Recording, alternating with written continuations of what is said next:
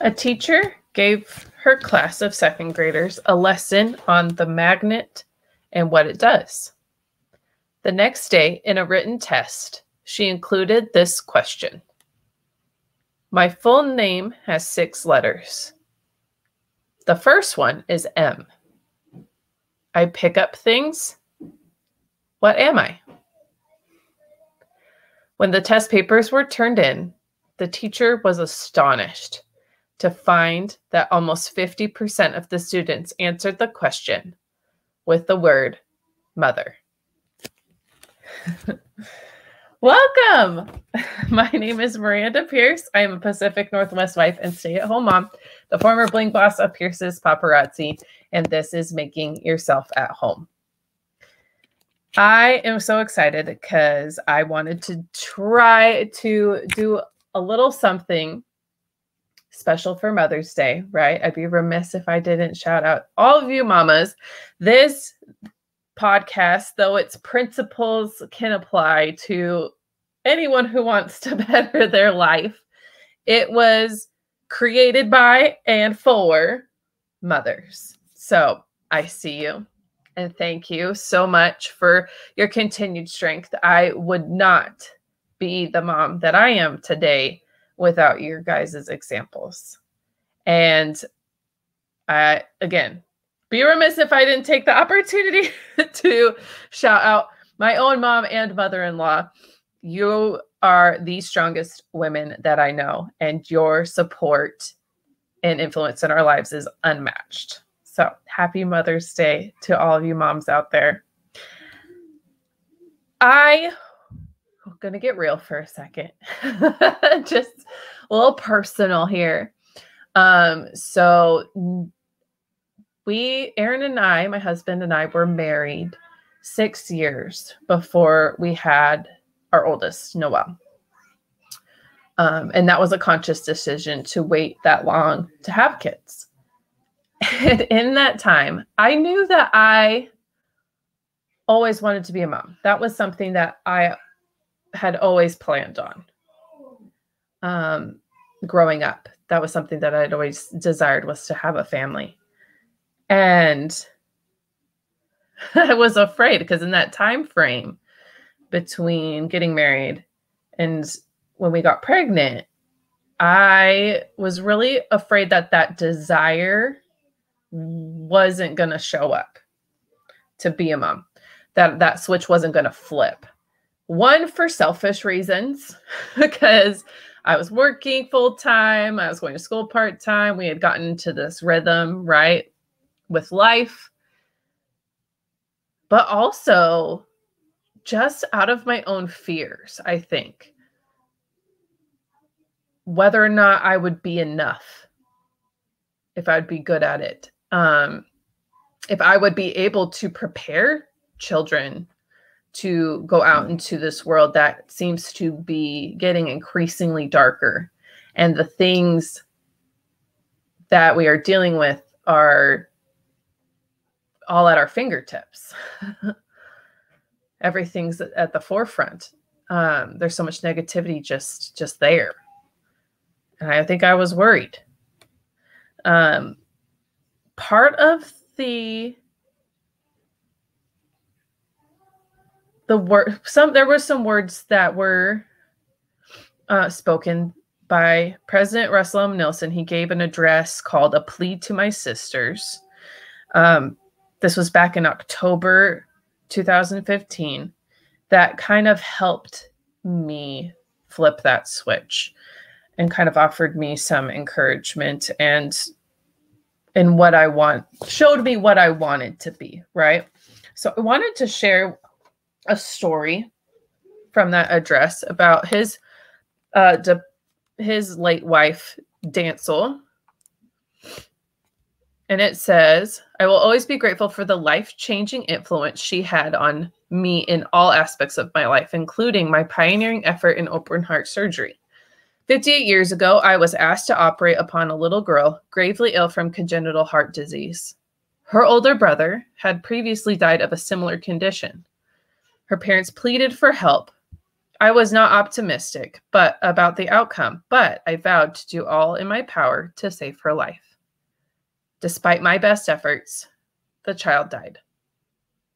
Later, the same parents brought another daughter to me, then just 16 months old, also born with a malformed heart.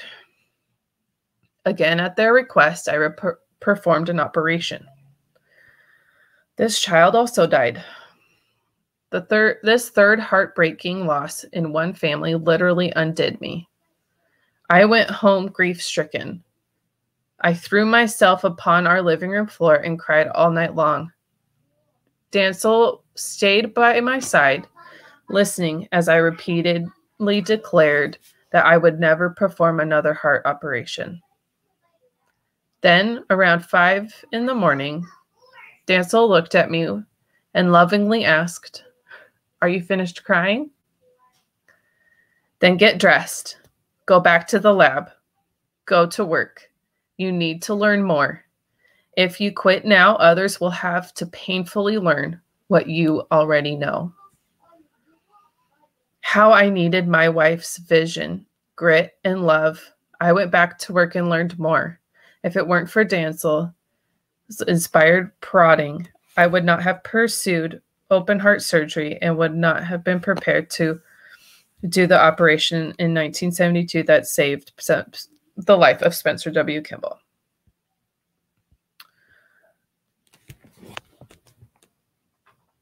Sisters, do you realize the breadth and scope of your influence?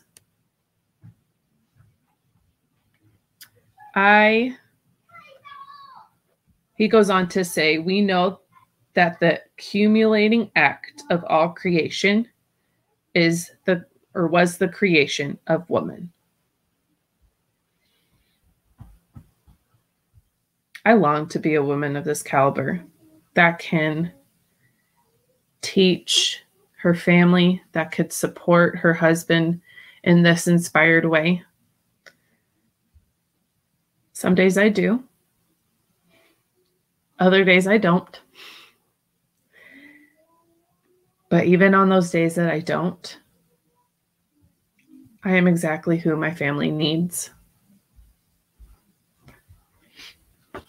I still have days where those questions that plagued me before having kids come crawling back into my mind. On those days, if that sounds familiar to you, maybe this will offer you some encouragement. Rachel Marie Martin, in The Brave Art of Motherhood, said this, quote, "My kids don't have a perfect mom. They have me. Imperfect, but I try. Boy, do I try. Sometimes it feels too small, not enough, like I'm letting them down. Sometimes I have no clue what to do, but I will show up, stand there, and cheer them on loudly. Maybe I'm not perfect. Maybe they don't get everything. Maybe life has good and bad days and a whole bunch of normal. But that's okay. I taught them to be real, to show up, that it is good to proudly support those you love, that family is about being together, and that the best gift of all is in fact love. Perfection is overrated." A few episodes back, I encouraged this exercise, and I'm going to challenge you guys to revisit this. If any point you feel like this, you have one of those days where you feel like you're not enough, you're not doing enough, that being a mom is just too hard, as we all have those days, make a list of all the things that bring you joy in motherhood and be as specific as possible. It could be, like I wrote my list. It's been a while. I need to do it again. When I wrote my list, it was like blowing bubbles and like dance parties and board games and like specific things that we do together, reading, you name it. Write them down and then refer back to that list. Make doing some of those things, not all, but some of those things a priority daily. Nothing prepares you for how difficult and rewarding motherhood is. But know that you're enough. I see you. I'm in your corner. We're in this together. And if you have any doubt, go listen or go watch the episode of Bluey called Baby Race. And I'm going to quote Bella from that episode. You're doing great. Tune in next week, Thursday, for another episode. Until then, have the best week.